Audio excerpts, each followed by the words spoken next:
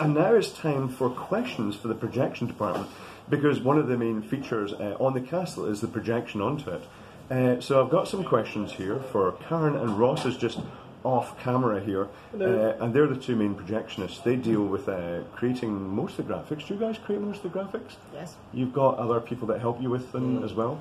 We do. So first question is, how many projectors? We have 12. 12 projectors, and how are they? They're tiled, aren't they, on the castle? They're kind of... They are, yes. They fall into six zones. Okay. And I'm guessing that because the castle is basically like that it's tiled as the multiple of, say, 3 wide by 2 high, I'm guessing? That's correct, yes. Okay. And you've got 12 projectors, so are you doubling up then for intensity?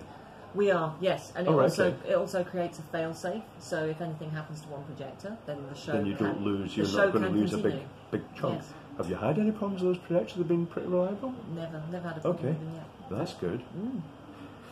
What software do you use? We use a software called Watchout.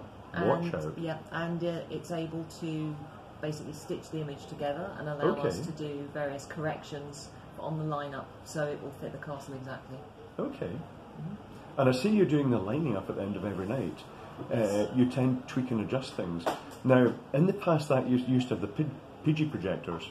That's right. Yeah. It doesn't seem that long ago. It seems how long it wasn't, ago was it? 3 years ago. We switched to video 3 years ago, and before that we were running the PG projectors. Are lovely projectors, but they're quite. I don't want to say old-fashioned. They have a particular style and a way of working because they're film projectors. They were basically, it was huge format film on reels, but they could actually overlay. They could have multiple layers sliding past each other, and sort of.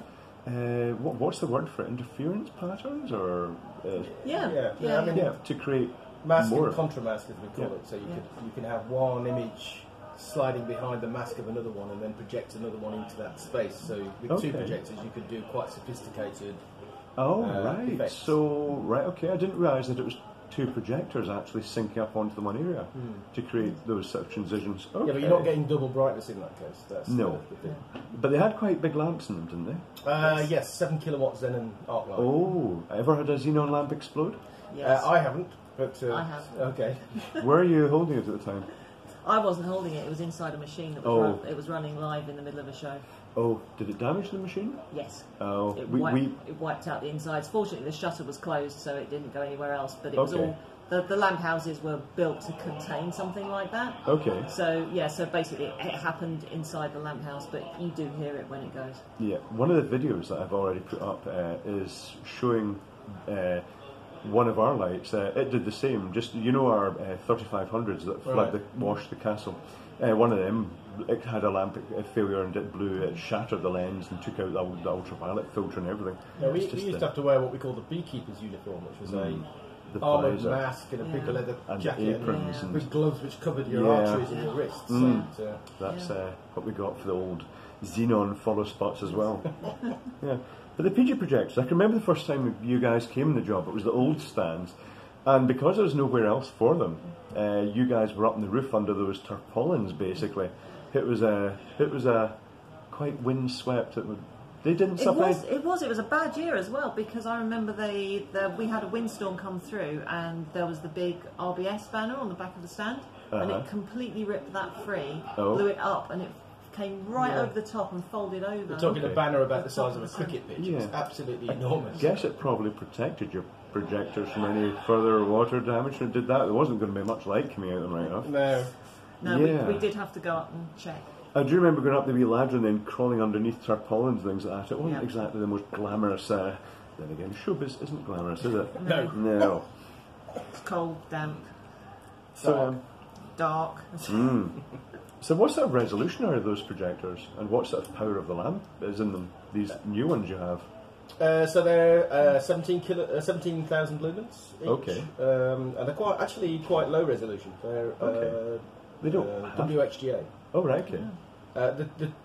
It was a kind of a price versus quality conversation, because when you're projecting at the scale that we are there, and you've got as many projectors as you have, and the audience is as far away as it is, you don't need that resolution. No. It still looks fairly good when you're up close, though. And to be honest, because it's six zones, the resolution is that's just part. Yeah, it's part of the image. Yeah, so actually, when you put the image up, it's actually over the resolution of the total rather than just one projector, if that makes sense. Yeah. I also noticed in the past the Pidgey projectors, you had to physically move them to align them, didn't you? Yes. Yeah. There's no adjustment on lenses. There's no lens shift. Nothing like that. You have to be really good with your physics and your optics to get that right. The new projectors, you control that from the computer? Both. Do a certain amount of both, actually, because the software is only good working to a certain level. Any software, any projection correction software can only really go so far and be quite successful at it. Yeah. So you can push it so far. So it's always a good idea to do as much as you can with the projector itself, I think. And so you get the physical position right, then you look at the lens shift and get that right, and then the software ideally should be the finessing, the tweaks to get it absolutely, pixel accurate. Yeah. Like anything, line it up right first and then... Yeah. So, going back to the Pidgey projectors, you guys were making the large format film scrolls then. Yeah. And then, did you feel you were forced to update towards the video when video came in, or did you just feel it was the next logical progression? No. It was the right time because, those PG projectors, they were actually designed to do things like Jean-Michel Jarre, his mega concerts they used to do in places like, Beijing and, what was the American one? Dallas. Dallas? Yes. So the French built them for them. That was before my time, it has to be said. So you're talking like a 20-odd-year-old technology. So they were actually built for those Sony Lumiere spectaculars? Yes. Oh, right, okay. The early ones were, and then I worked with the prototype scrollers in the 90s when they were first brought over into the UK. Yeah. And I did use those on West End musicals. Oh, right, okay. So I was programming in French. Because they were very much prototypes from France. So some of those projectors were over 25 years old. It's also worth mentioning, because the Military Tattoo is really strong on music, it's mostly music, Karen actually works to sheet music when she's actually doing the setting of the transitions and cues on the actual video. That's right, It's quite complex. And there's also a bit of timecode going on. Now, who's generating the timecode? Sound generate the timecode, but I give the sync cue, so I basically give a trigger cue to the time code and the sound.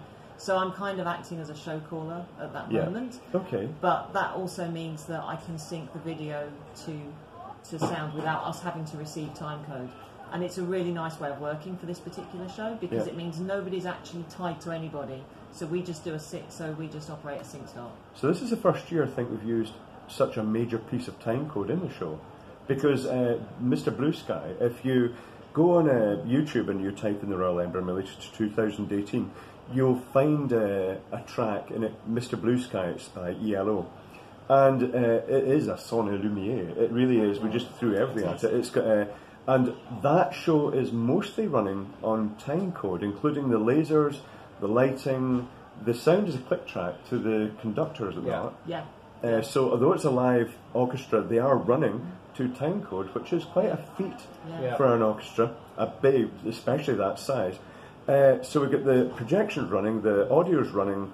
Well, the audio is kind of running. The audio is live, but the pyro in the front of the castle, the lasers and lighting, but the fireworks up the top of the castle are still being manually triggered to the music because projection is as well. For Mr. Blue Sky. I think we're the only ones that are. But I trigger the start of Mr. Blue Sky. Really yeah. So that is basically it's everything syncing up to you. Something else that I hadn't realised, there's another layer of kind of complication in this.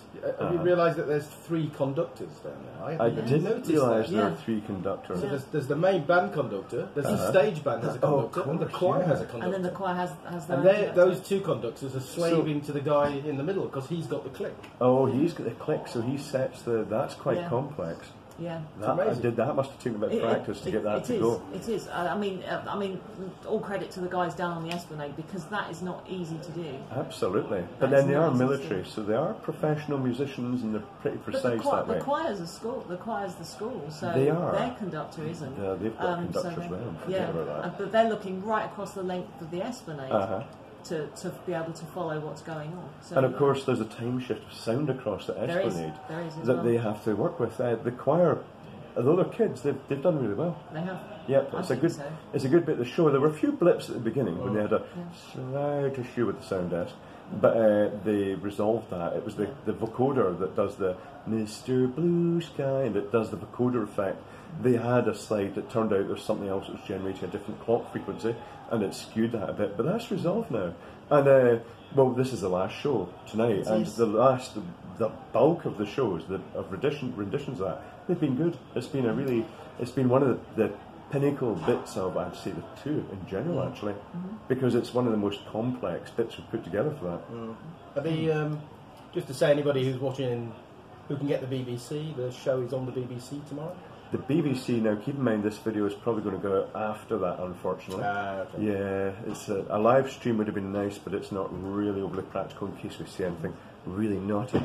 So how are we doing time-wise? 25th, 26th. I'm just thinking, so it would have been, so it's, for us it's due to be on Monday the 27th, isn't it? Okay.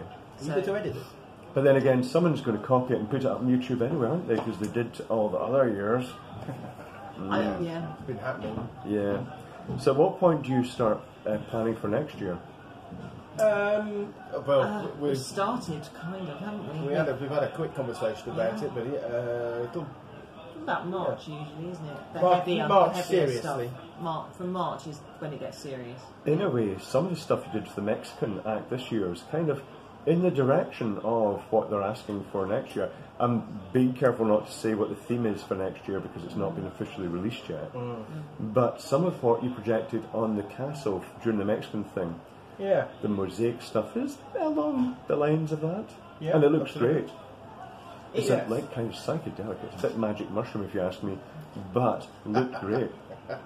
Yeah. We wanted to do something that matched the energy, I think, of the Mexicans. And that's the other high point of this year, I think. I'm allowed to show favouritism for acts. I like the Mexicans. I've said so on Twitter. My call this year is the Mexicans and Mr. Blue Sky are my two favourite bits. Yeah. So that's very good.